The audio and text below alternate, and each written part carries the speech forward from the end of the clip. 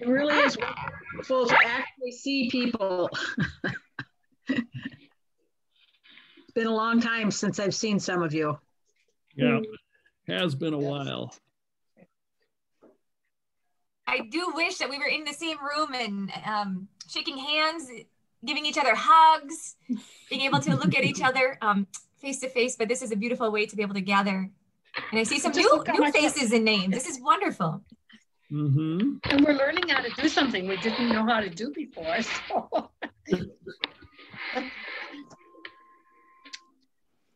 Yes, Jolene, I was kind of hoping you'd wear a hat because yeah. For those of you that maybe don't know where this comment comes from, we thought about adding some fun element of wearing a crazy hat tonight to our gala. And maybe we'll do that at a future meeting. Well, I have a crazy hat, not to, there we go. Look at that. Oh, look at it. Yeah, we do. Yesterday, wow. I had this like Christmas tree on top of my turkey, and I was wishing the students like happy Thanksmas and Merry Christgiving and just combining. Yeah, it was fun. Well, I have my earphones Mandy, today was Ugly Sweater Day, I think, wasn't it? It was, yeah. We've been wearing some ugly sweaters. We're about to have a build your own care package event on campus where the students get to make stuff for finals. And so I'm kind of multitasking, making our little sign here for the students to take over. So, but I'm excited I get to see all you people and get to do this tonight. It'll be fun. Mandy, you're such a spirit leader. Thanks. Amazing. Maria. I just feel like we need to celebrate all the things we can celebrate. And I bring a lot of that enthusiasm. Glad to have you here tonight. Yeah, thank you.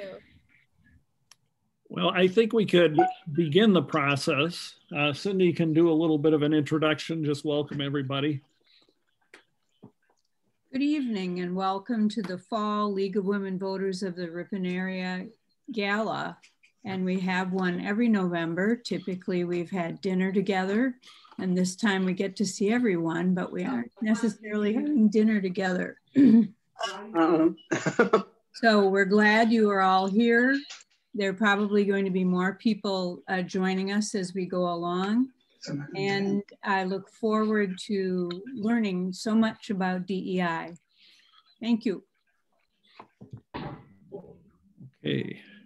Erin, maybe you would like to introduce yourself as our newest league member and do a little bit of a introduction of yourself and an icebreaker. Yeah, great. Thank you so much. Hi, everyone. For those who don't know me, my name is Bailey. I am currently a senior here at Ripon College. I am the newest student board member for the League of Women Voters. So I am just going to be here tonight. This is kind of like my first event as like a board member. So I'm so excited to be with all of you today. And just a little bit about me. I'm a double major in politics and government and communication. And I'm just really excited to be involved with all of you in this community. So my role tonight is to kind of get everyone acquainted. We're going to do this. There's a lot of people, which is great. We love to see the turnout. Just want to get everyone kind of familiar with one another, especially because we haven't seen each other in a while. So we kind of just a good little icebreaker. When I call on you, just kind of unmute yourself, give us your name, and kind of just tell us brief hobby you've been doing during this pandemic. So I'll start first. My name is Erin, and I have been investing in cooking. How to cook during this whole pandemic, trying to get some good adulting skills before I graduate. So, okay, so our next person up, Rich, do you want to help and tell us a hobby or an activity you've been doing during the pandemic?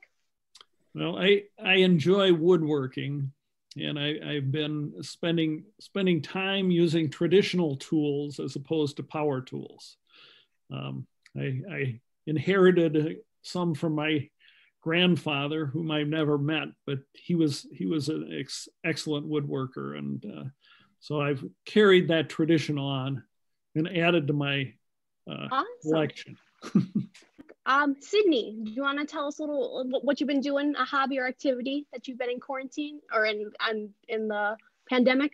Well, when the weather was nice, I spent a lot of time in my garden. It served a number of, it helped not only to keep me busy but it also provided food so that I didn't have to go to the grocery store.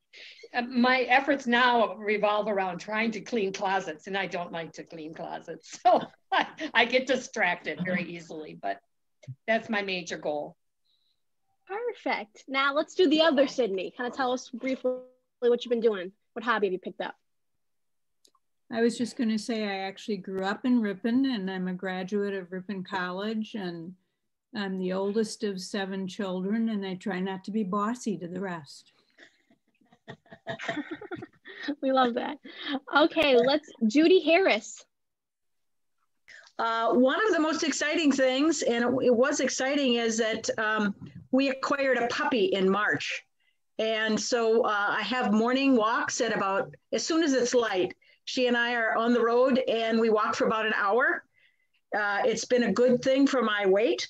I've lost some pounds.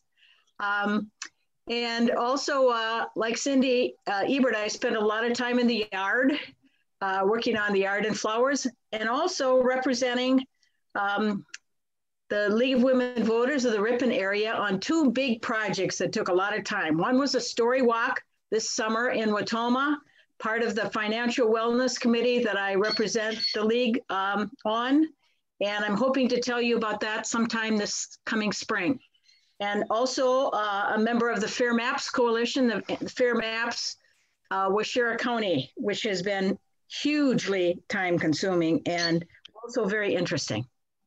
So that's it. Thank you. Okay, next up we have Chris. What hobby have you been doing during this pandemic? Many actually projects around the house, but my grandson is a senior this year and he's taking calculus. And I wanted to be able to help him with his homework. So I signed on to Khan Academy and took a review of a calculus course, which took me all summer. But he took his first test and I was able to help him study before the test. Awesome. Okay, looks up next, we have Linda. I think she can't get it. Linda, I encourage you, why don't you go ahead and type in the chat if you'd like. And also if there's anyone else that would rather not share out loud, feel free to type in the chat too. Erin, you're doing an awesome job. It looks like next, Jolene, you are next.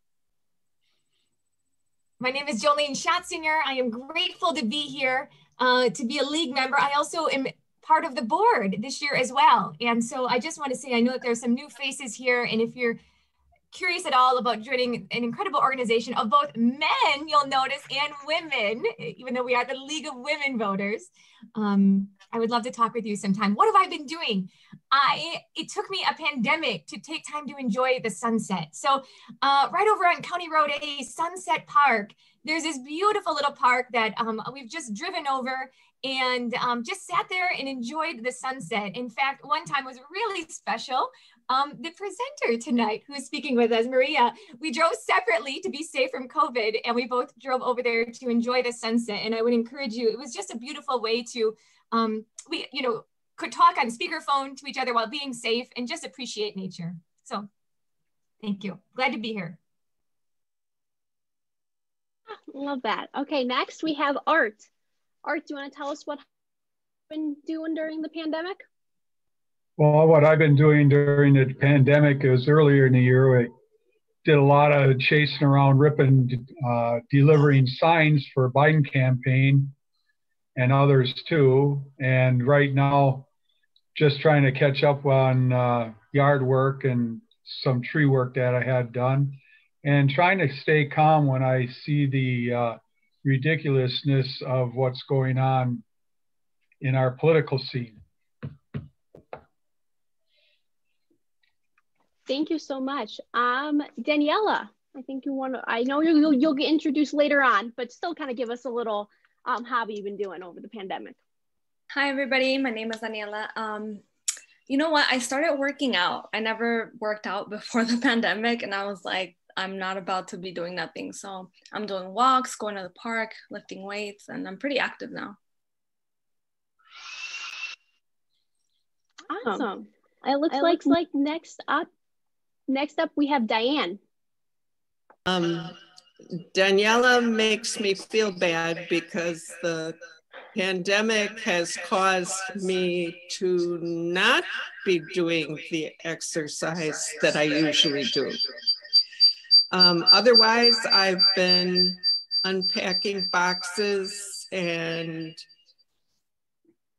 making lots of fodder for the recycling containers. Awesome. It's good to keep busy. Like I know that's what I've had to do as well. It looks like next up is Janice. Cindy and I joined the meetings together so we don't do that cycle of sound. We're practicing, sir.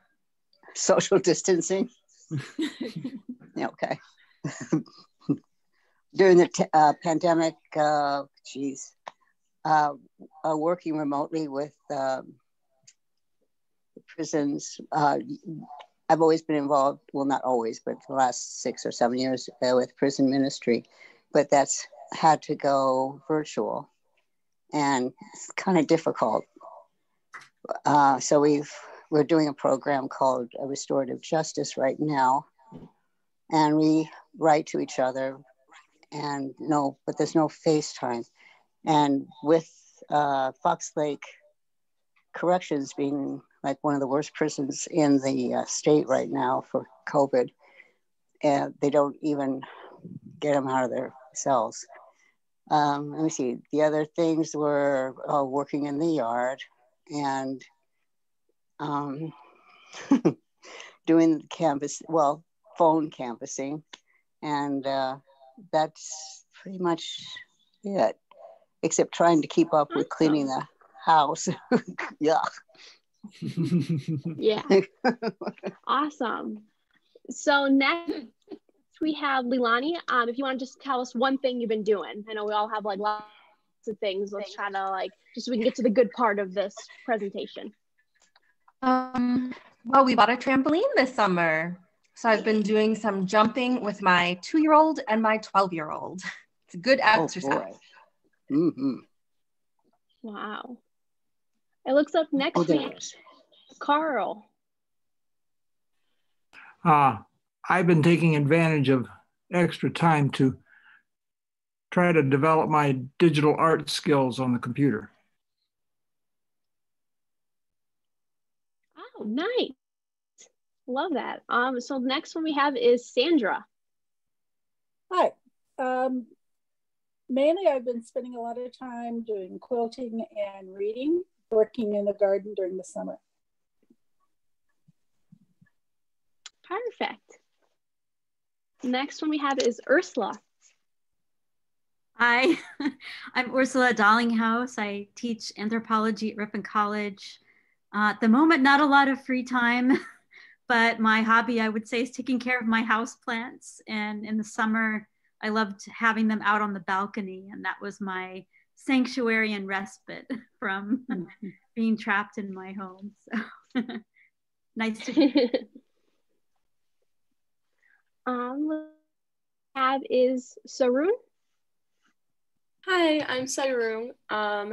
And one thing I've enjoyed is I've done a lot of collaging outside. Awesome. Next we have Rachel.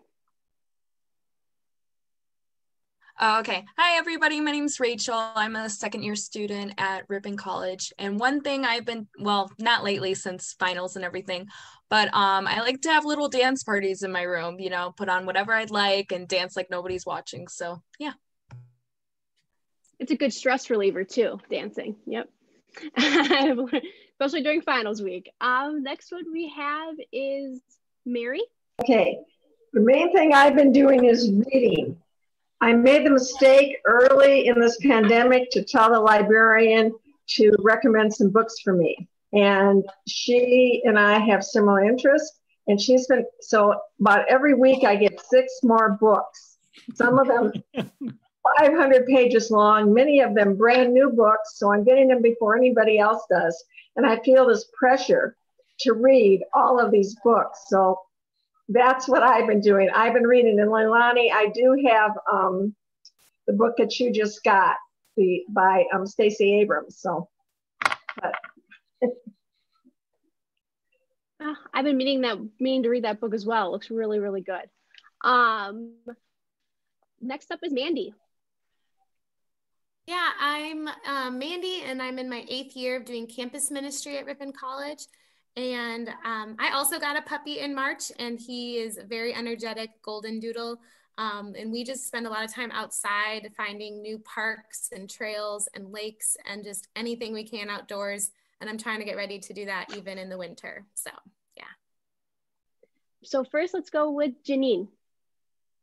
Hi, Jean Sternberg. First of all, I'm delighted to be here. I recently moved back to this area. We were living in Los Angeles for about 35 years and moved back last fall. And my mother, when she lived in Ripon, was a member of the League as well, back in the early aughts, as was my grandmother, not here, but in another place. In fact, my grandmother was a suffragette. So I'm getting settled, I'm getting reintegrated. By profession, I'm a speech language pathologist and have a consulting practice, and just delighted to be here. And Cindy and Rich, and we have been friends since the 70s.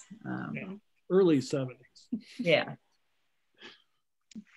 Awesome. Well, we're so glad to have you here. Next up, we can, Judy and Bill.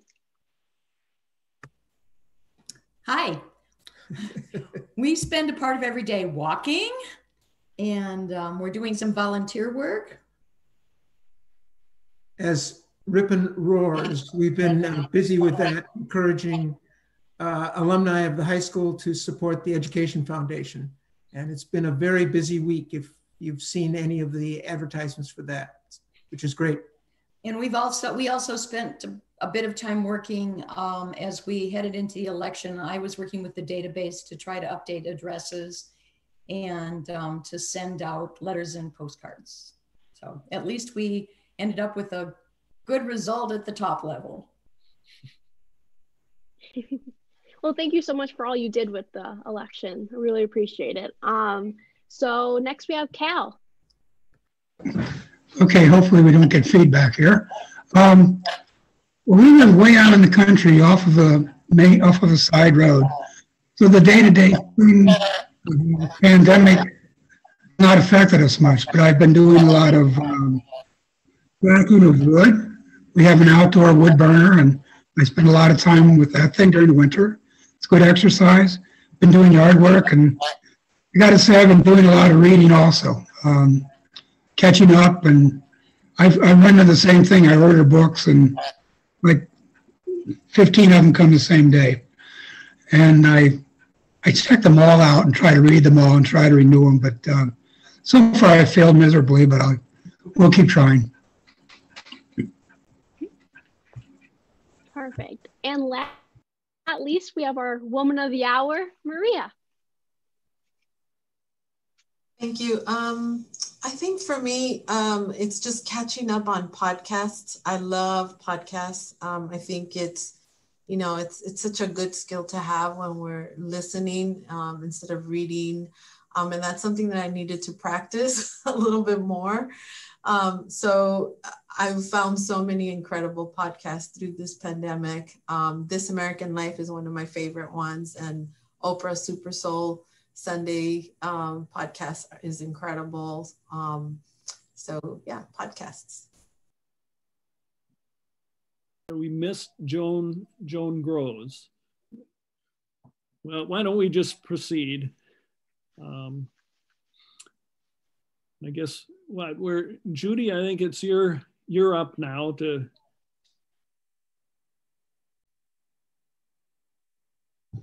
Well, it is great to see everybody and hear what you've been doing. We may need to get puppies together at some time, which would be fun and rather crazy. What I want to do very briefly so that we can move along is remind everyone a little bit about diversity, equity, and inclusion. And both at the national level and at the state level, the League of Women Voters have taken a position on these three topics. And they are encouraging individual league groups, no, what do we call us?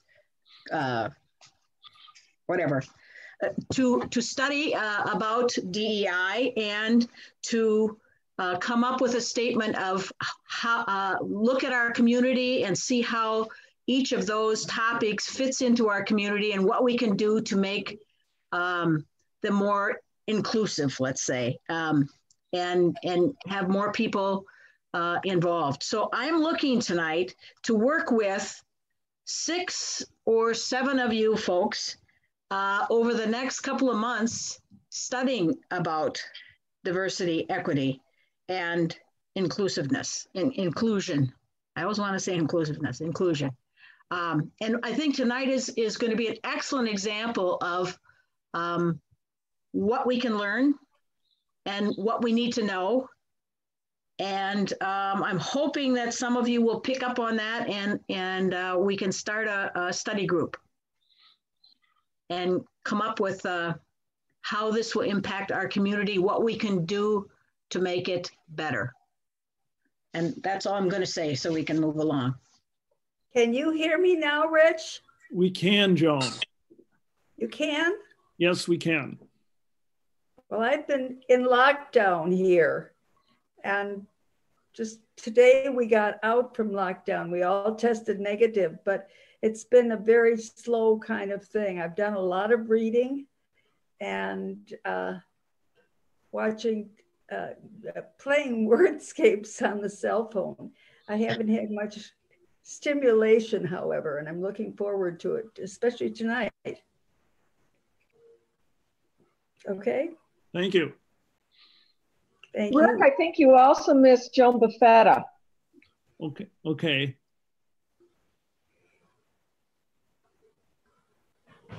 Can you hear me? Yeah, now we can. Okay. No picture there. Okay. I also got a puppy in August. It's a miniature Labradoodle, and she got neutered today. So if I have to leave, I have to go tend to her because she's in a lot of pain. I've been working through the whole pandemic at Jay's Barbecue, which is my daughter's restaurant, and taking care of the puppy and working on political campaign and taking care of the yard. That's it. And I'd love to be part of the diversity study. Okay. So glad to be here. And my picture is beautiful. There's no picture that I can see. So I'm actually gorgeous. I lost 50 pounds and I look absolutely wonderful in the pandemic. And no one can know that because you can't see me. So, okay, we're good. Okay, Jolene, you want to introduce our speaker? Sure, yes. I will add that for those of you that are wondering why we are looking at doing a study group, something that I've really admired the League of Women Voters on is that we are one of the main groups that we locally, we delve in depth into studies. We look at our local area. The League has been instrumental in looking at transportation issues. This is one of the reasons why we have a Ripon taxi here in Ripon. We looked at water quality in the area. We have done a study on poverty. And what we do is then we take a look at these issues. We bring in local people to really help us understand it deeper. And then we come to consensus and offer suggestions for policy. This is very different than the majority. And so for those of you that are thinking, you know, I'd like to get involved with a group of people locally that are looking at some of these issues in a non-partisan way and in a way that moves our community forward, it's just wonderful. And so tonight embodies that. I can't think of a better person when we look at the breadth and depth of an understanding of diversity, equity, and inclusion. I first met our presenter tonight, Maria, a little over a year ago, I believe, was it, Maria? And she came to us from California. It was one of the first times she had seen snow. I've been out here in Wisconsin, and since then has just been instrumental at Ripon College, working with the Diversity Coalition with students, with helping to raise the voice of, perhaps sometimes underrepresented voices. She received her bachelor's from San Jose State University, her master's from New College of California, and is currently working, correct, on her PhD in the Graduate School of Leadership and Change at Antioch University. I encourage you, I don't know if she will get to go into it tonight, but it would be really insightful to have a deeper conversation with her about some of her personal research that she's doing. She has invited some students from the college who will also provide us some insight. And I also just want to set the tone for our meeting here is that in my experience of the League of Women Voters, we come to this space in a place of willingness to learn, willingness to listen to each other. And so we are so grateful that you have all, our presenters tonight, are taking your time and energy to help us come together and learn. So with that, Maria, I know you will, I invite you to say more about yourself and to introduce the students that you've invited as well. And please maybe join me in doing a little clap if we can, or just putting your hands like this. How about to welcome you. Thank you, everyone. It's really great to be here. Muchas gracias, Jolene. I forgot to actually say your official title. Maria is the Director of Multicultural Affairs for the Center for Diversity and Inclusion at Ripon College. And I will also say that there will be time at the end for questions. So we look forward to having you join us with anyone with questions afterwards. Thank you, Jolene, for the kind introduction. Before I begin, I wanted to do a recognition of the native land, as is our tradition at the Center for Diversity and Inclusion. We represent many different walks of life, and I would like to take this moment to honor our native land and recognize the 12 First Nations that reside in the boundaries of the state of Wisconsin. Among them, the nations of Ho-Chunk, Potawatomi, Ojibwe, Menominee, Mohican, Oneida, and Brothertown. We honor their history of resistance and resilience to give us a sacred space to share with you today. Today, I'm also joined by 3 amazing young women leaders, each with their own narrative and set of dreams for a better future. They will be joining me in a short moment for our Zoom table talk discussion on their own civic engagement journeys.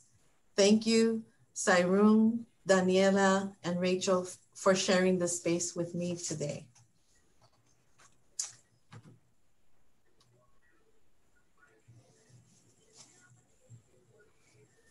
A little bit about me. As Jolene mentioned, I am the Director of Multicultural Affairs in the Center for Diversity and Inclusion here at Ripon College. I have just moved this past year, in January. I moved from San Diego, California, which is why you see pictures of the ocean and the Santa Monica Pier in Los Angeles. I am an LA girl all the way, a Cali girl all the way, and I am enjoying my time here in Wisconsin. I'm the Director of Multicultural Affairs in the Center for Diversity and Inclusion, and I moved to Wisconsin from San Diego. I am the daughter of Salvadorian immigrant refugee parents, and my ancestors are the Nahuatl Pipil, a people of the coffee plantations within the volcanic lands in El Salvador.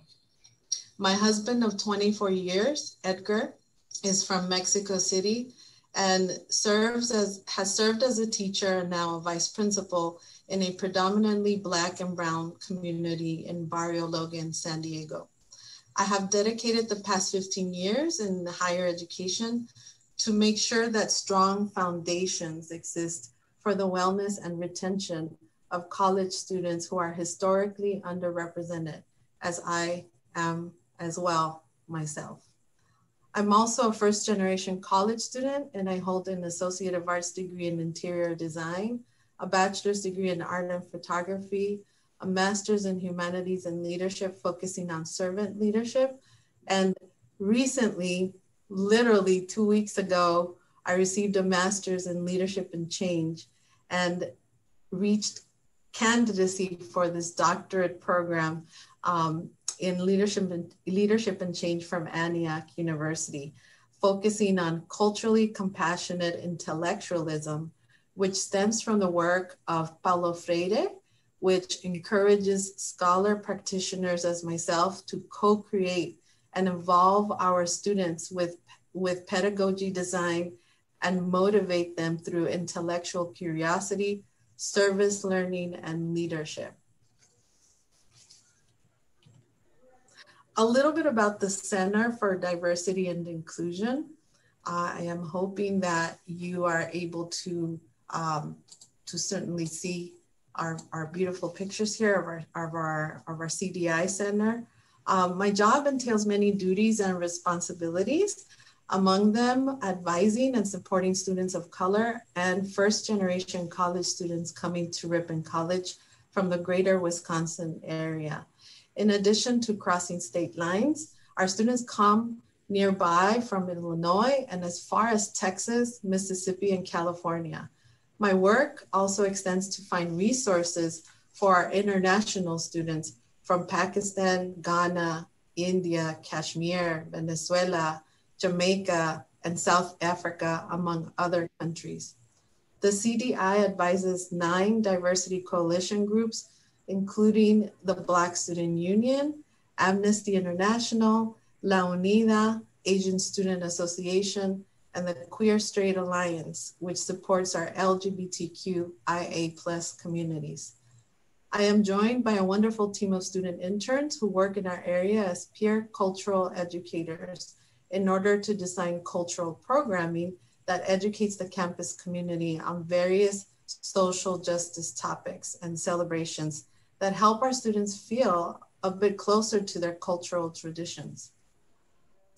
We invite you all to visit us on Facebook, our social media plug, and our physical space located in Bartlett Hall, of course, during safer times, where you will find a comfy lounge with media outlets, a study room, an extensive art supply closet for healing and therapeutic arts, a display of flags and artifacts around the world, a mini food pantry, but most importantly, a safe space for robust conversations that support all students in their journeys towards identity development, career preparation, and critical thinking.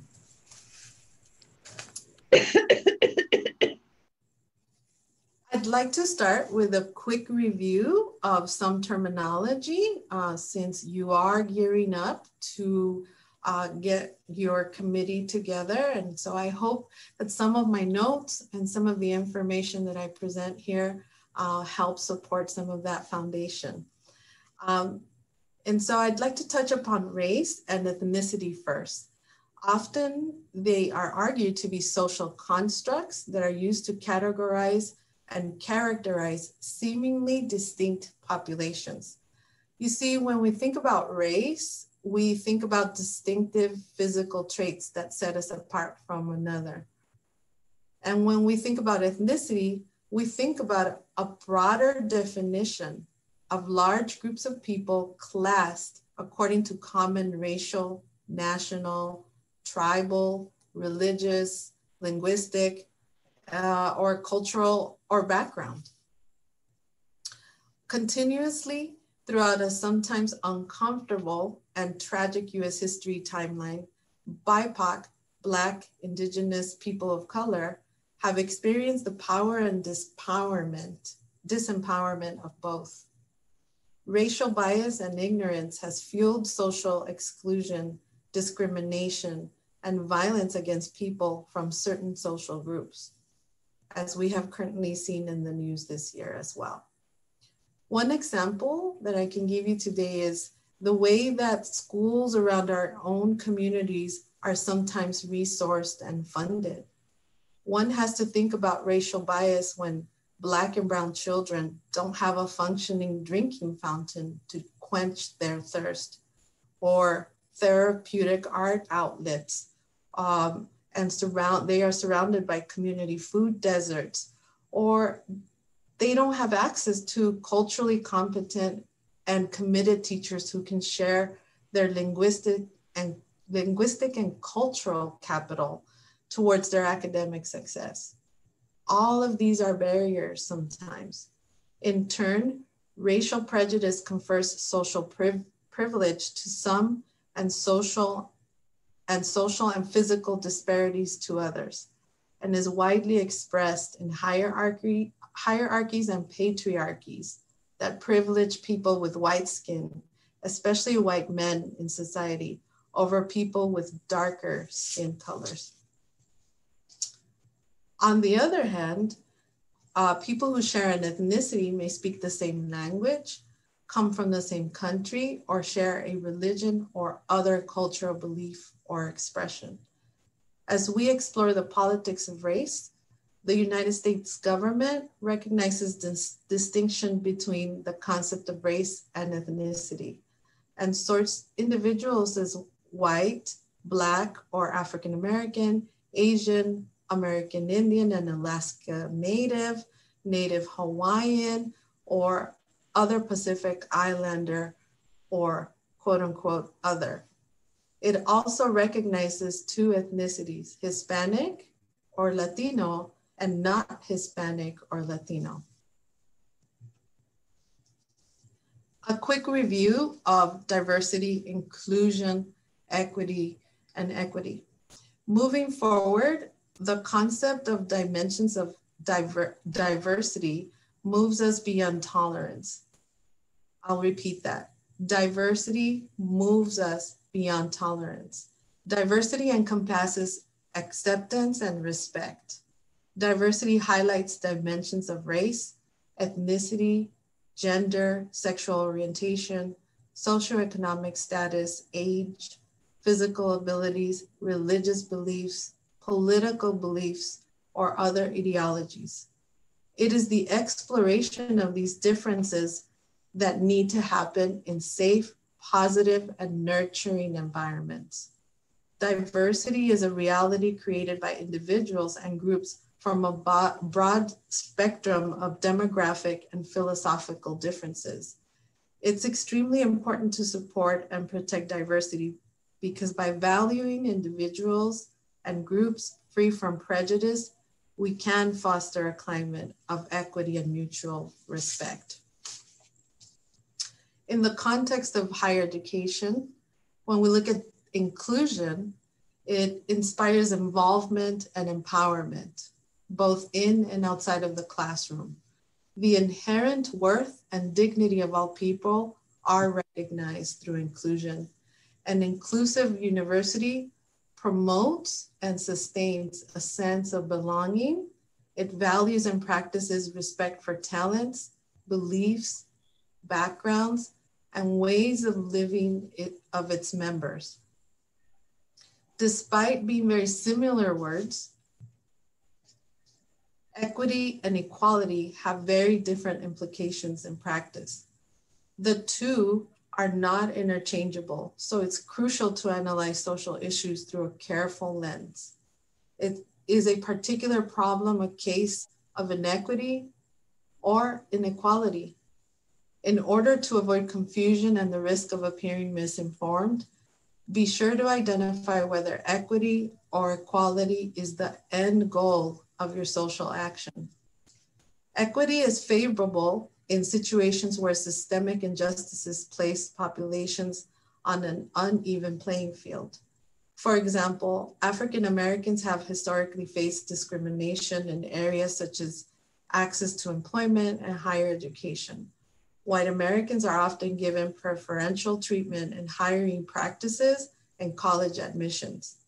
Some affirmative action policies attempt to diminish these inequities, requiring that businesses make hiring decisions based on relevant qualifications rather than race, gender identity, and other statuses. Such policies aim to raise historically disadvantaged populations to the same starting point as the historically advantaged, distributing the resources to do so in an equitable manner.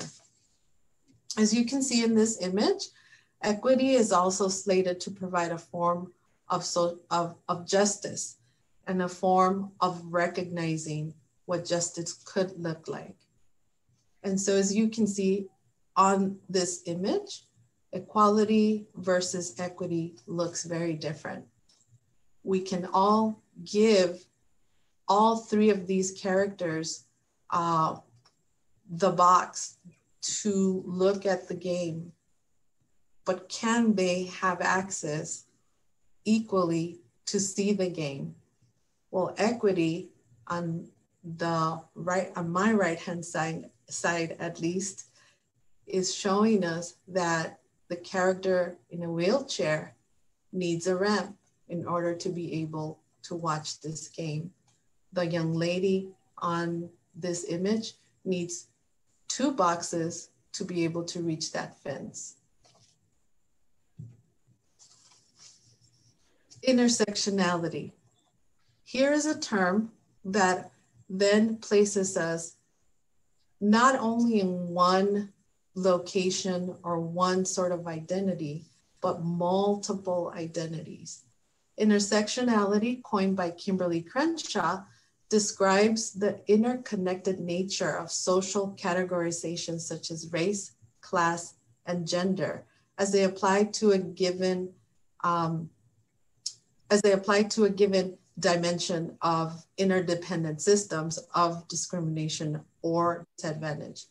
Therefore, we are not monolithic individuals. We are intersectional. Last but certainly not least, 100 years after the 19th Amendment, the fight for women's suffrage continues.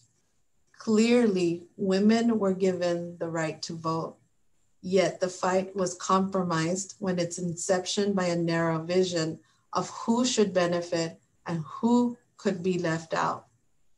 The white suffragists who gained the vote were willing to do so, even though many women of color who faced additional racism-fueled barriers such as the proliferation of Jim Crow laws effectively could not enjoy the same opportunity. The dichotomy of professing a commitment to equality while embracing the privileges of exclusion, however, was not unique to the debate of women's suffrage. It reflects a larger reality that while women have made important gains, these gains have not always been evenly experienced. And through it all, we see progress. African-American women, such as the writer and orator Frances Ellen Watkins Harper, the community art organizer Juno Frankie Pierce, the journalist Josephine St. Pierre Raffine, Elizabeth Piper Ensley, Ida B. Wells, and Barnett, who championed both suffrage and civil rights. Native American women such as Susette LaFlèche Tibbles and Sikala Sa, a queer woman like the poet Angelina Weld Grimke and the educator Mary Burrell. Latina women like Jovita Idar, who protected her family's newspaper and the rights of Mexican Americans, and Asian American women like Mabel Ping-Wah Lee, who led thousands of marchers in a 1912 suffrage parade in New York.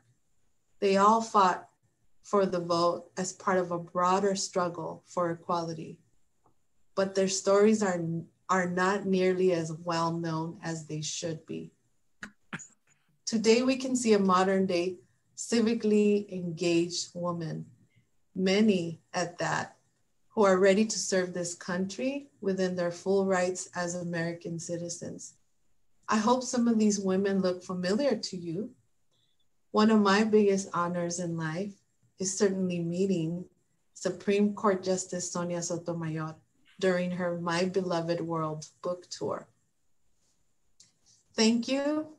And now I'd like for us to hear from our young women, our future. I have invited these women to participate in this panel discussion with 3 guiding questions.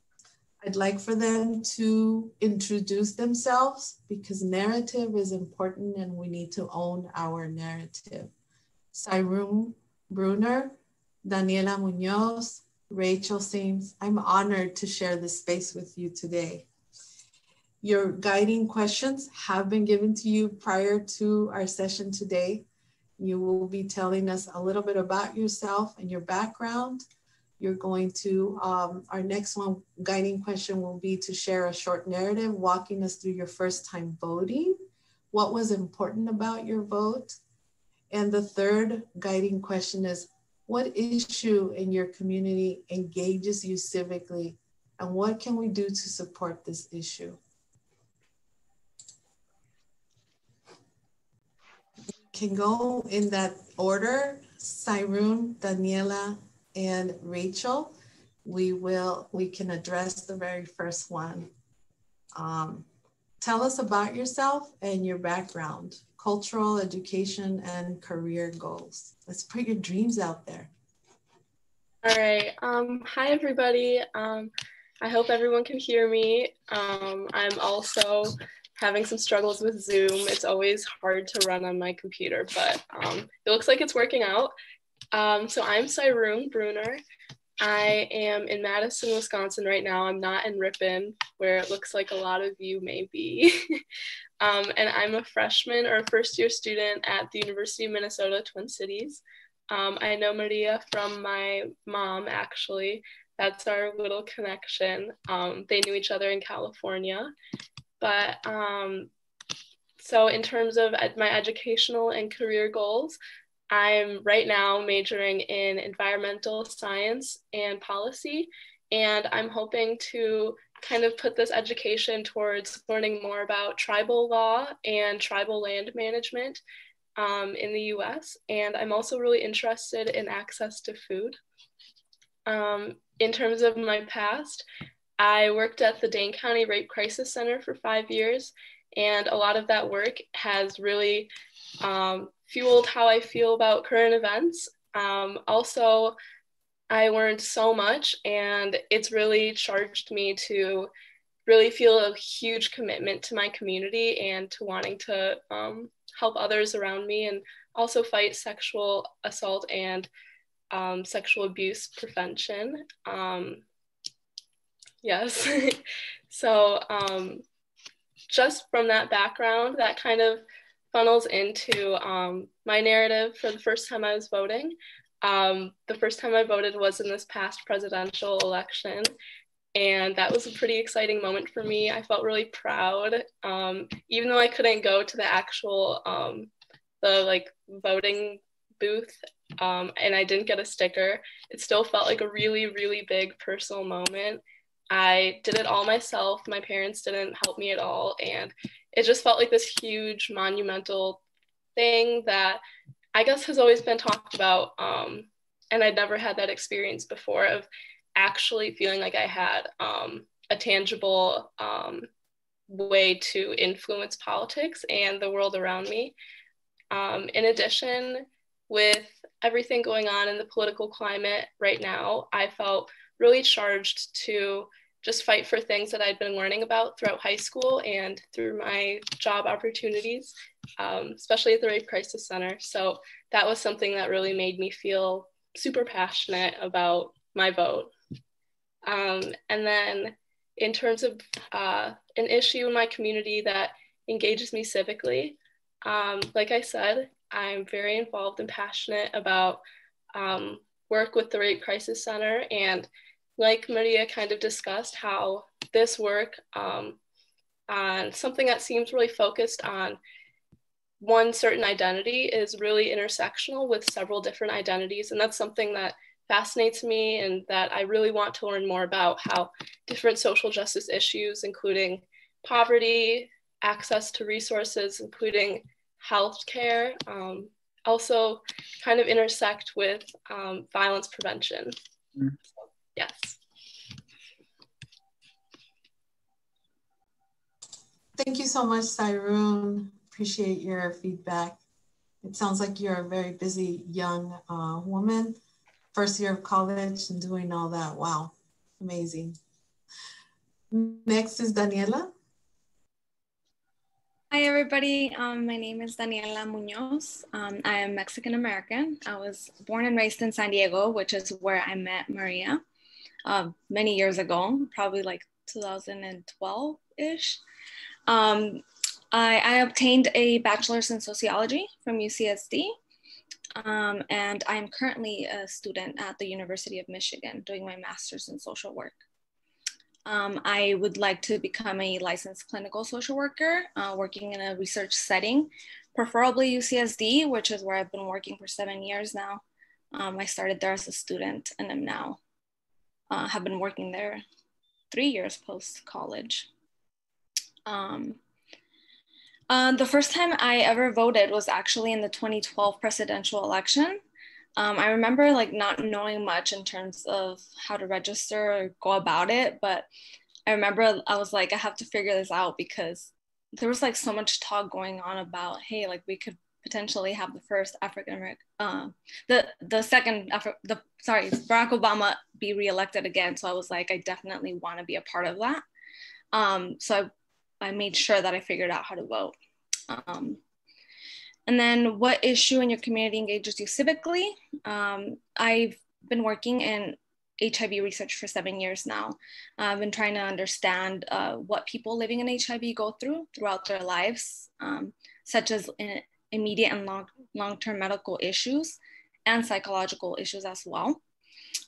So this is an issue that I've been passionate about for, again, the last 7 years. And I've been more involved in like the medical research, but after I get my master's in social work, I want to go back and still work in HIV research, but work more closely with individuals and their experiences. Thank you, Daniela, for sharing. Appreciate your time with us from California. And Rachel. Hi, everybody. I just wanted to say a quick thank you to you all for allowing me to speak tonight. As said, my name is Rachel Seams, and I'm from Round Lake Beach, Illinois. It's a suburb about an hour north of Chicago. I'm the youngest of 3 children, and I am a first-generation college student. I'm studying psychology as well as Spanish with the hopes of going to law school with a focus in immigration law. So this year was my first time voting since I'm only 19. I remember I didn't really have a vast knowledge on the process of voting. However, with friends around me and social media at my fingertips, I figured it out. I did vote through mail-in since I am an Illinois resident. I was debating whether to vote as a Wisconsin resident or not because I knew that was an option. But this year, unfortunately, my friend lost her brother at the hands of the Round Lake Beach police. So this election was much more important to me locally because some of the leaders that we look to for guidance and to take this case seriously did not. So we actually held a Zoom meeting with various community leaders and candidates that were running, asked them our questions, really researched into who our local leaders were and what their dealings were with and the candidates that could possibly be replacing them. So I mailed in my ballot and thankfully we actually voted out some of the leaders that we were looking out to vote out. So this election was a very positive experience. I'm glad that I did that and I will continue to do so. And then community, what issue in your community engages you civically? Right now, it does have to deal with police brutality as well as the issues at the border. So yeah, that's just a little bit about this year. So I'll start a little bit with Rachel. You talked about immigration and these issues at the border. What are some of those issues that you're alerted to at the border that you're learning about, that you're finding some passion around to advocate for? So yeah, my town is actually primarily Hispanic. So I do know many people who documented and just getting more information on how do you even apply to be an American citizen and there's so many things that go into it, more than I think a lot of people like to say, oh, just get in line like everybody else. But from my understanding, there is no line. And it's important that we look into who our leaders are and who wants to be in these positions, that they're going to help people be able to get in that line. And also just helping with people at the detention centers. I think a lot of people think that what's going on isn't really what's going on, but it's happening, and children are in cages and people are separated from their children, and it's not okay. So yeah, it's basically just hearing narratives and listening to people, because there's power in narratives and there's power in listening and being quiet while people actually talk to you, and actually listening and taking it in rather than just hearing people. So. Thank you, Rachel. I love your passion. Sairu, can you just share with us a little bit about your interest in helping women? It sounds like you are helping some of the most vulnerable of women. And how did that sort of start up for you? Yeah, so I first began working at the Rape Crisis Center when I was a freshman in high school, and that was mainly because I had always been really passionate about topics and about justice, but I didn't really know much and I wasn't super confident in my knowledge. And so I took that opportunity to become a lot more educated. The program is it's a youth advisory board, and it's mainly educational. It's bringing in a lot of different speakers to, like you, like Rachel and Maria, you've talked about listening to other narratives. It's really about that. And that's been something that's really, I think, broadened my horizons and completely taught me about how intersectional this issue is. Thank you. Speaking of intersectional, Daniela, you alluded to working with HIV patients. Can you share with us a little bit about, how that work sort of moves and informs you to then be able to communicate some of that information to the community for more equity work, in support of HIV patients? So something I noticed throughout the years that I've been working in HIV work is the lack of understanding for our minority groups that are HIV positive. I would have research participants that would come in from all walks of life, and the level of understanding of what it meant to be HIV positive was completely different for Mexican Americans or African Americans. Like, it was a completely different world, right? For a white American as opposed to a Mexican American. Like, for example, my Mexican American participants, like, their families wouldn't even know that they had HIV. It was like a whole different, I have to take my medication in private, like, they can't know. And I think reducing that stigma and helping people from my community kind of go about it is what's made me go into social work as well, and go back into that research setting and really be a voice for the minorities living with HIV. Thank you so much, young women. It's such an honor to be here with you all. For everyone in the audience, this is really what happens at the Center for Diversity and Inclusion. Rachel, who's one of our student volunteers, is part of sometimes a very robust set of conversations here at the center. We talk about immigration all the time because of her passion for immigration law.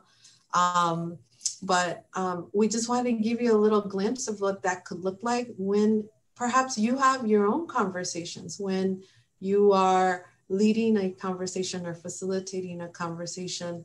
That engagement piece is very important, and narrative is even more crucial, because everybody has a story, and we need to be able to, I think, have more spaces where more diverse groups can tell their stories.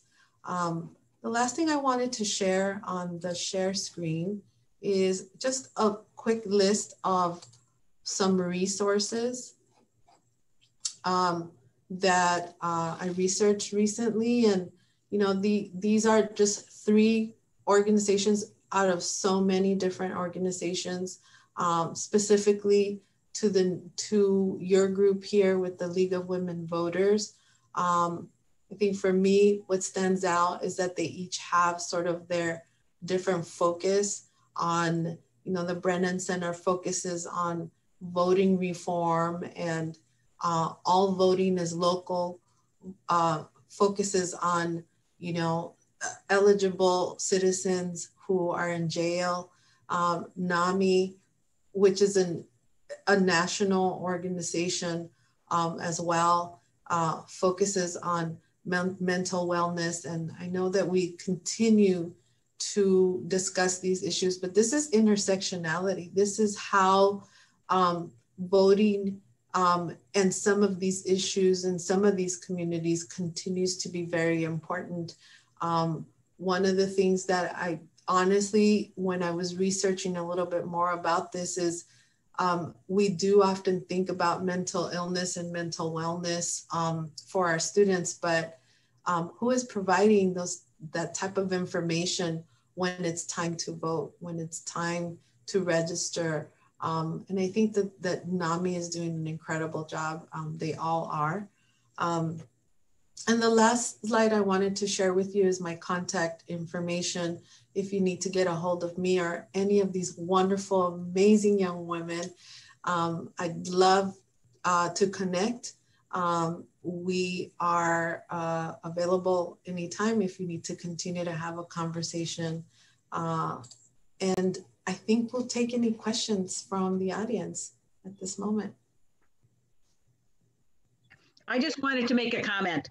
I'm a visual learner in many ways, and the cartoon, let's call it, that you had showing equality and equity is a picture in my mind of the difference between the two. I have to have that picture rather than reading the words about it. And so I appreciate your presenting it here. And I think that one of the things we need to take into consideration when we're studying this is that people do learn in very different ways, and how we can, people communicate in very different ways. I think that diversity part is where personally I need to start and then move on to the other sections. I think there's just a lot to be learned with diversity and the way people learn. Absolutely, Judy. I threw out a lot of terminology, so please don't feel that you know, being a person of color myself, Daniela and I have had these conversations. It's almost like we take some things and we just do them. This is our cultural norm. This is the way we sort of, we exchange language, right? And so we code switch a lot. I know Daniela and I often code switch when we talk with each other. But I think it's understanding those nuances. So I appreciate your comment that visual learning is also very important. I know that I'm a visual learner, so, I'm hoping that I spoke to some of you in that sense as well. I'm also with these podcasts, sort of more in terms of auditory learning, right? And so you're right, Judy, everyone is different and learns differently. And so I'm glad that spoke to you. And I think that being vulnerable enough to say, I don't understand everything, but I want to learn is really the key and the starting point to that. And not being afraid to ask any question that you have is also important. However, it's important for us to provide safe spaces to do that, because I think that is where it gets muddy and it gets tricky and people begin to make assumptions about others. And so I think that more spaces like these need to exist for us to have these open and honest conversations. Great, thank you.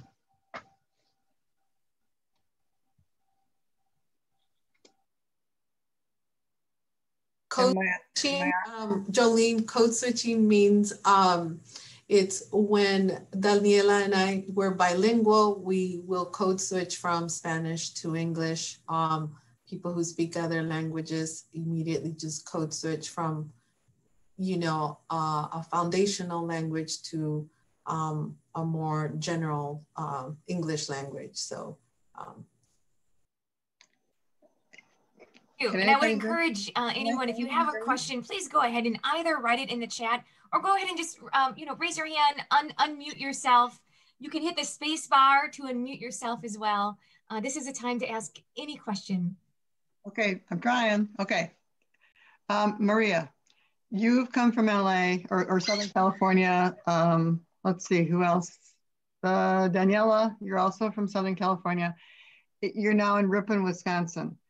I would say that there's probably just a few differences between where you came from and where you are. In what suggestions would you make if we were going to go forward to help ease some of the tensions? Just for example, the Black Lives Matter incident and the signage in Ripon, and the tension and the stress that was felt by different groups in this small community.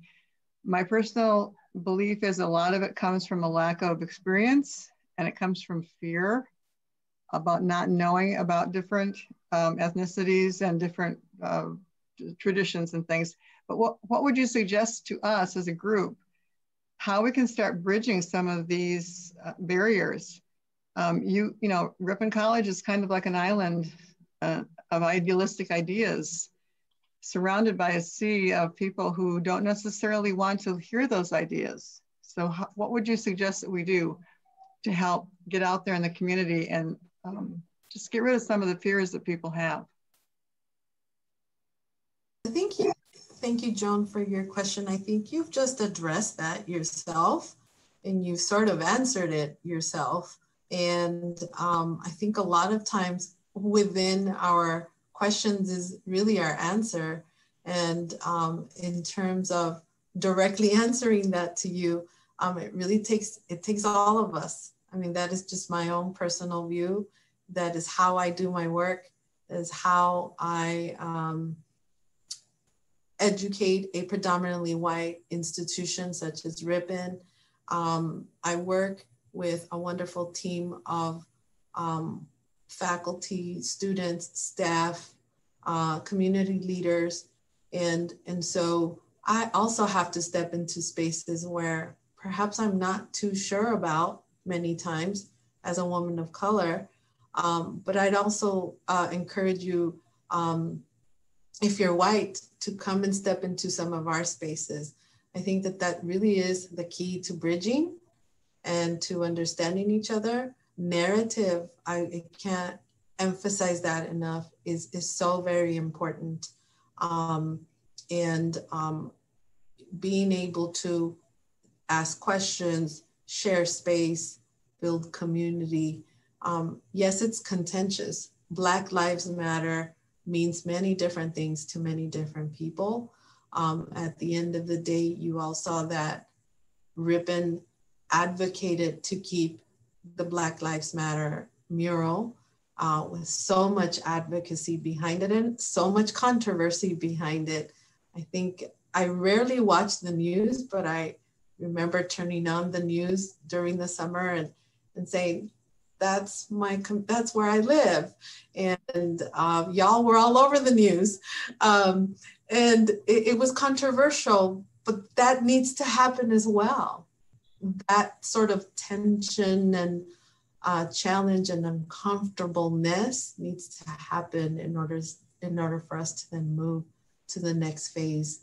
What that looks like, think about your own context, think about the spaces that you occupy socially, but it really begins at home with your family, with your conversations among yourselves, right? And so I think that it's dimensional, Joan. It's not one recipe. It's what works here at Ripon It's what works in your community. It's what works in your family.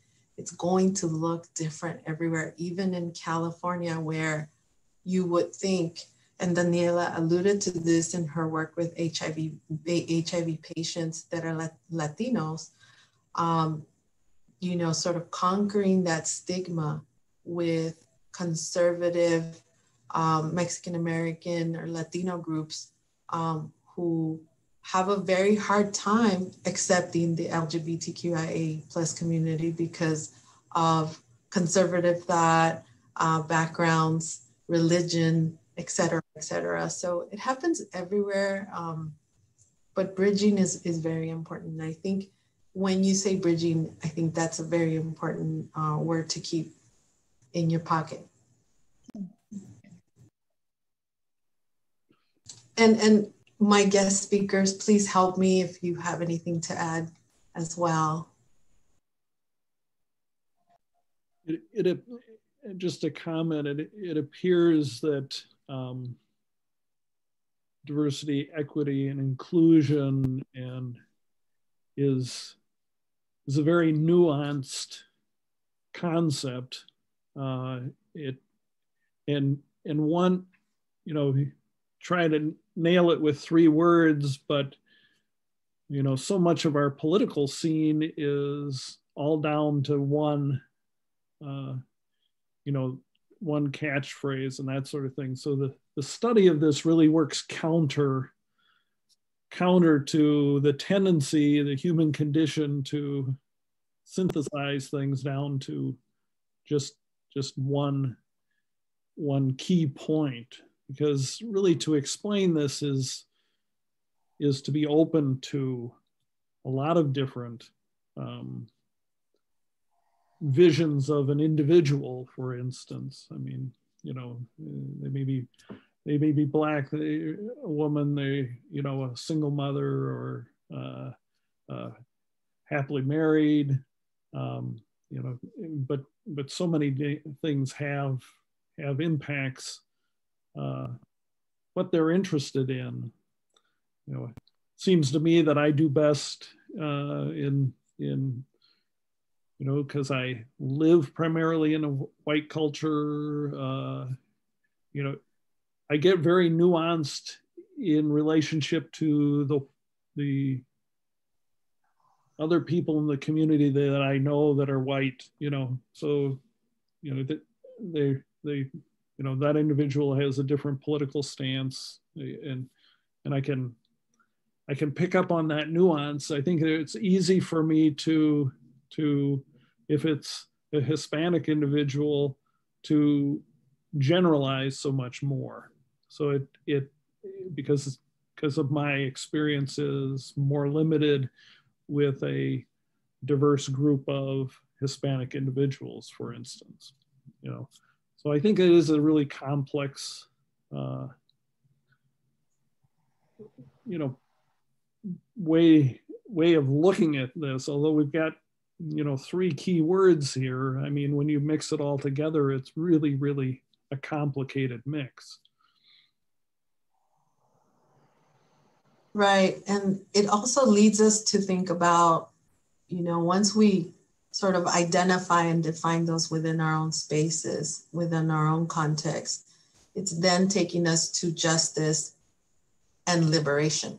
Those are other 2 key words that come with diversity, equity, inclusion. Is now there's a lot of research showing that we need to look beyond that. There's argument even against the word diversity, that it should just be justice and liberation. And so I think continuing to ask questions, learning, having these sort of spaces is going to continue to be very important. I'm wondering if our students can share more about giving us some inspiration about our future study. So here we are embarking on a study on diversity, inclusion, and equity. And perhaps you can give us some inspiration for what questions do you wish we would be asking in our community here in Ripon related to this? Or perhaps why do you think, in your view, is it important for a group like the League of Women Voters in the community to be exploring this from your perspective? Perhaps if there's a personal experience of something you saw a community organization do, or an idea, or I guess it's open-minded, but I wanted to hear more of your thoughts to give us some inspiration as we embark forward on this study. Hi, yeah, I think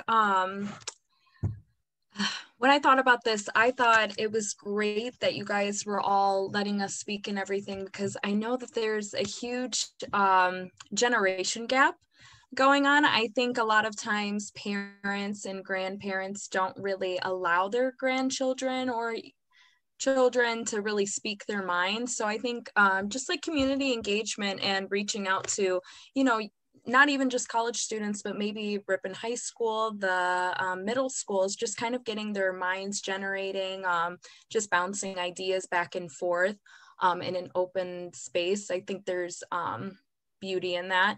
Also, when it comes to the League of Women Voters, also including women of different backgrounds, I know there's a huge thing where, yes, we got the women's suffrage back in 1920, but a lot of times people forget the right to vote for Black women or Hispanic women were often ignored, and we struggle to fight for that. So yeah, just basically including other people of different backgrounds and as well as different ages, I think would be very important in your guys' study going forward.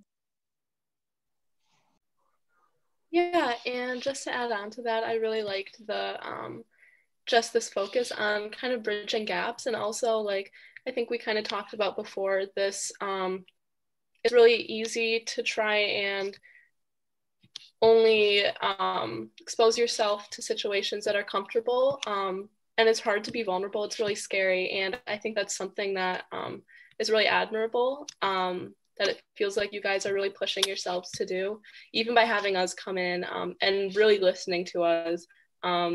I think that's something that will definitely help as you move forward, especially in asking questions to these different groups in your community.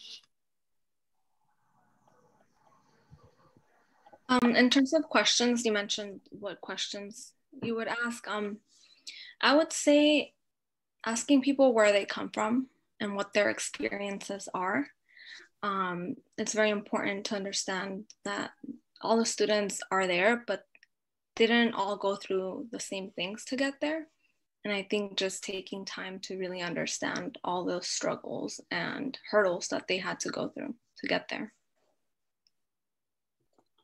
I think it's very interesting to talk with your parents or grandparents about their heritage and how that impacted their families, perhaps when they left Europe and came to America, for example.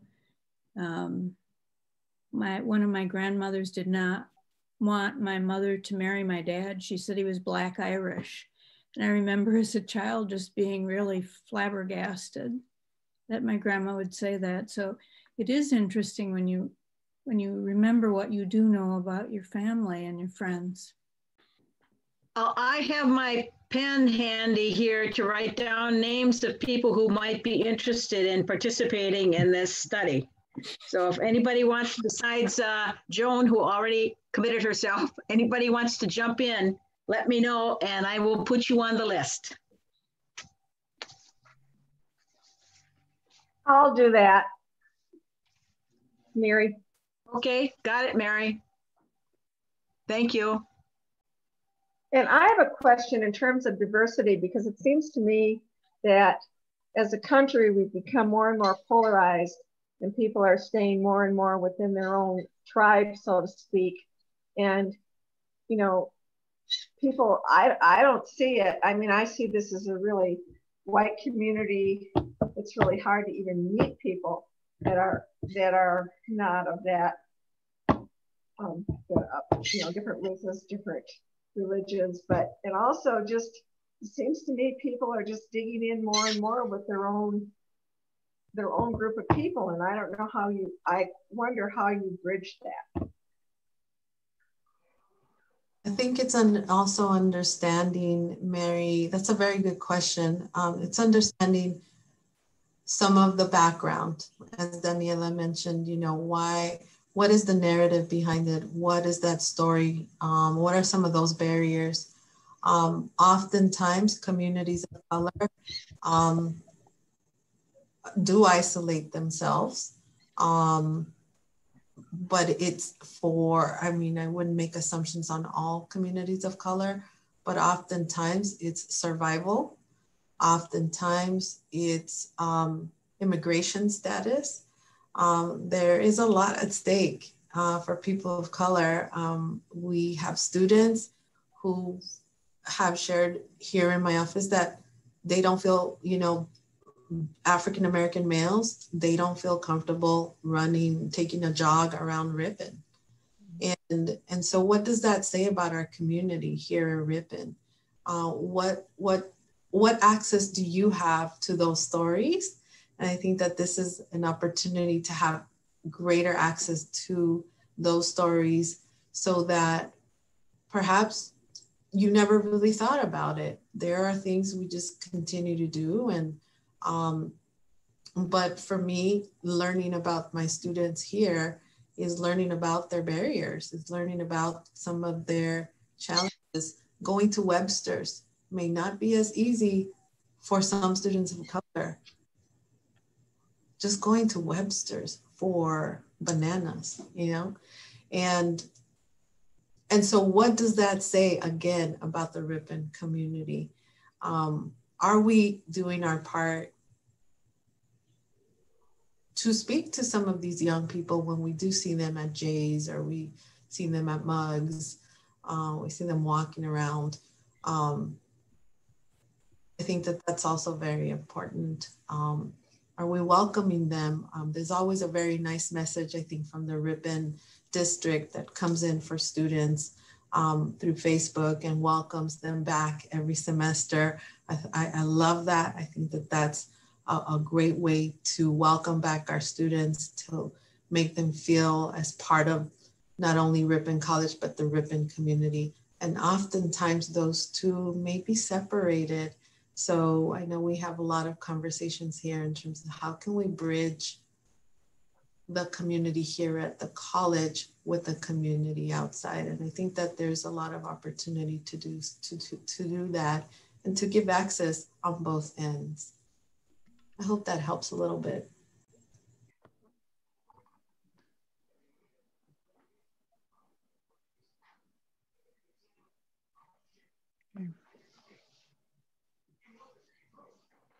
Thank you for putting the plug in for Jay's,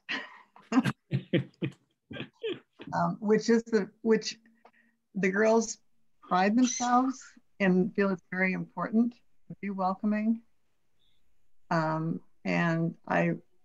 because one of them is my daughter, I am very proud of her for just feeling that and feeling that it's very important that all people who walk through the door are treated respectfully. And it's a very genuine feeling. So thank you for noticing that.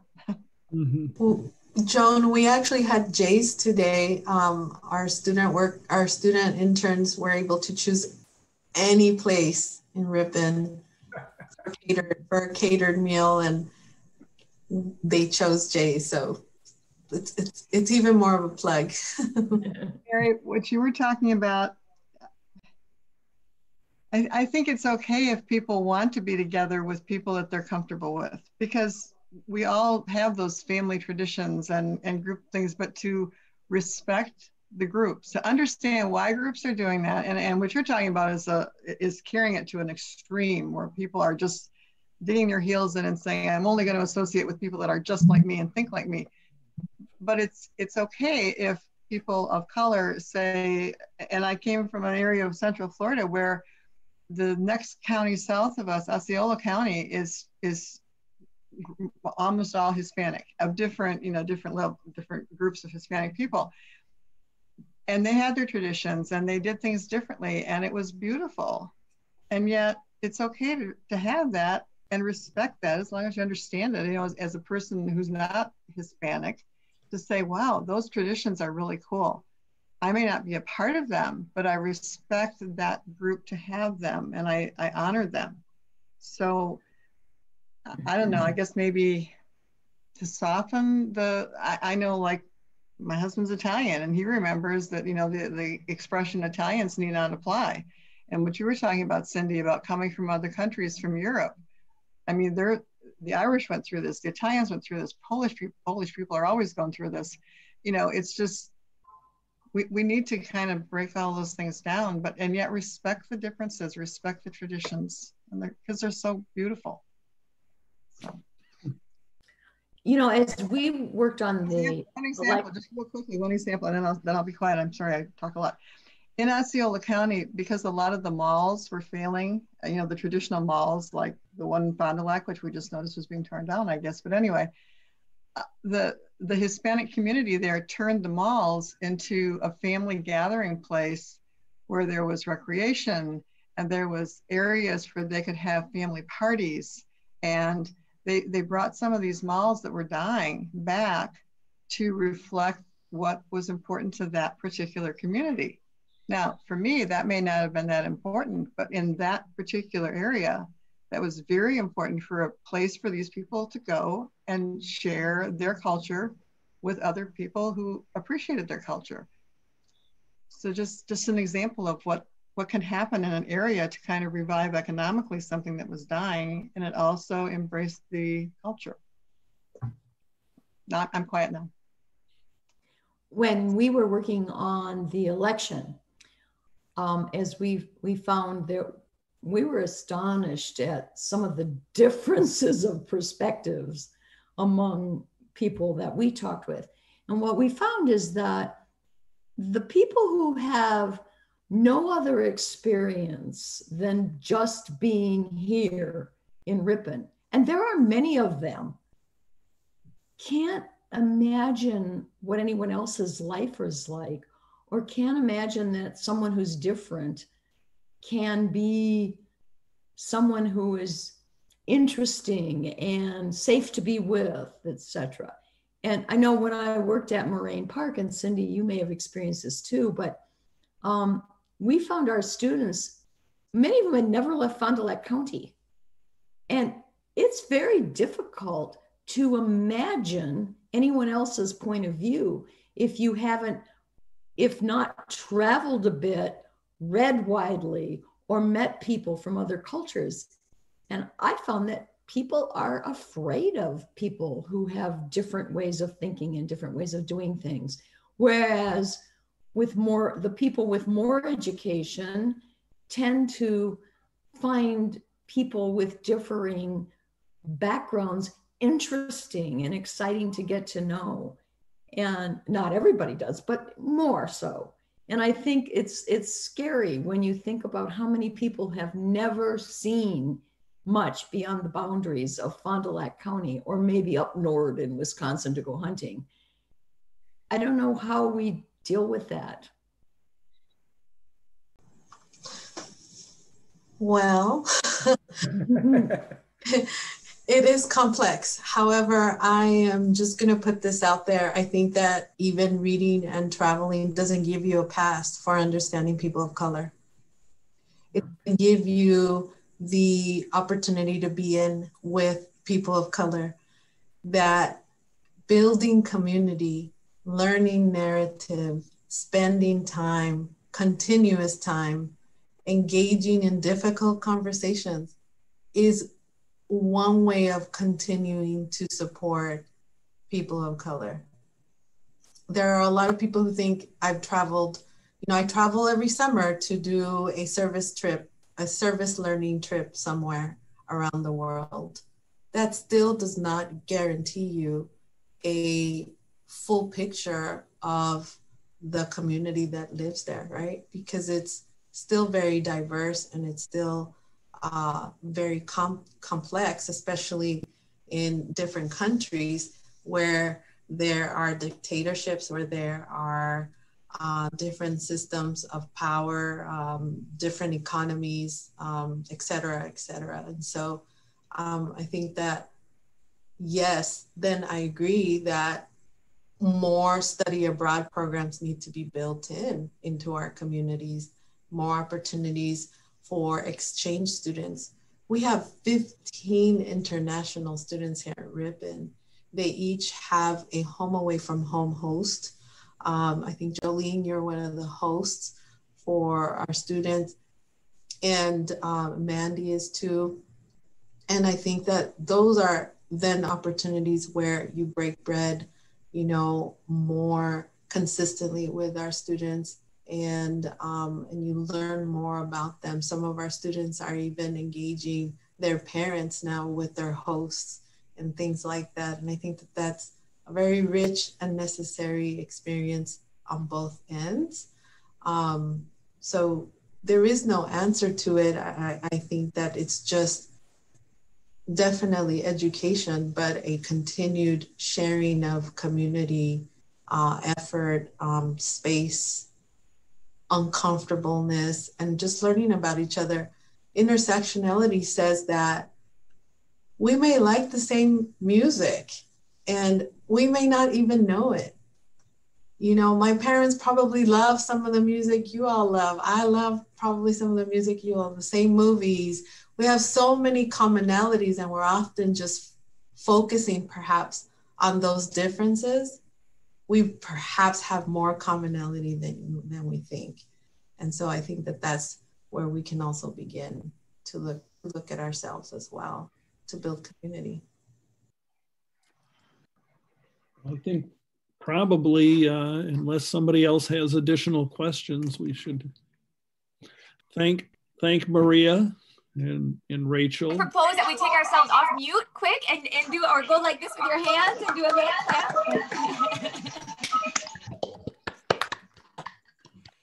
Oh, strange times during this online, but I hope all of you are presenters. Maria, Saron, Rachel, Daniela, I hope that you felt our genuine.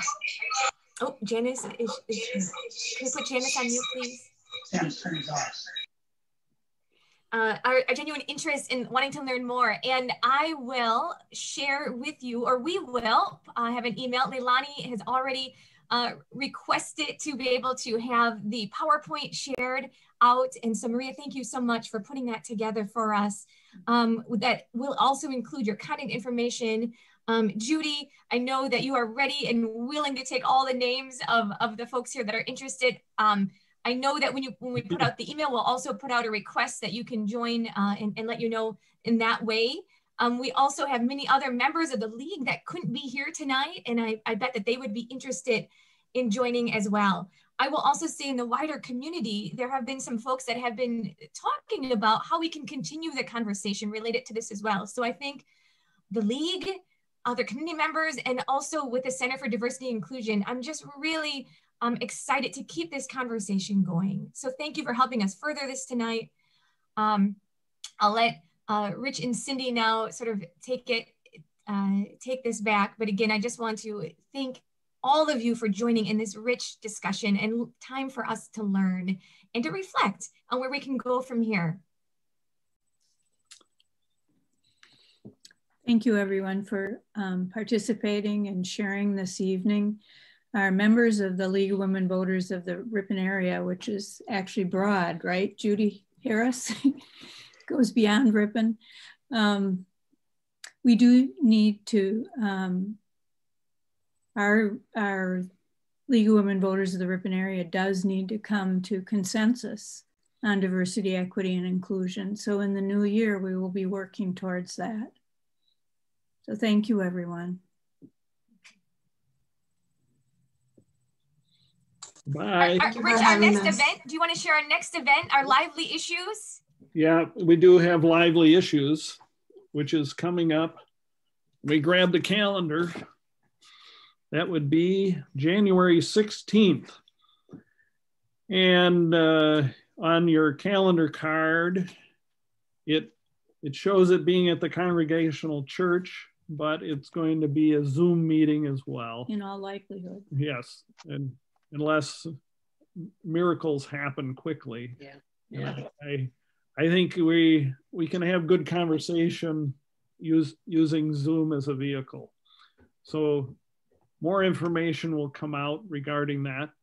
Basically, lively issues is where we discuss the positions that the local league has, that the national league has, the state league has, and then discuss what we would like to do as a group in the coming year. So it's an important meeting to get input from everybody. We'll be in the midst of working with diversity, equity, and inclusion. And if that's something that we want to continue to discuss, that can be brought up at that time as well. So thank you again, everybody. Thank you. Bye-bye. Bye. Thank you. This was wonderful. Good night. Have a happy Thanksgiving and holiday season. You too. Everyone. Yes. Stay well. Commonality.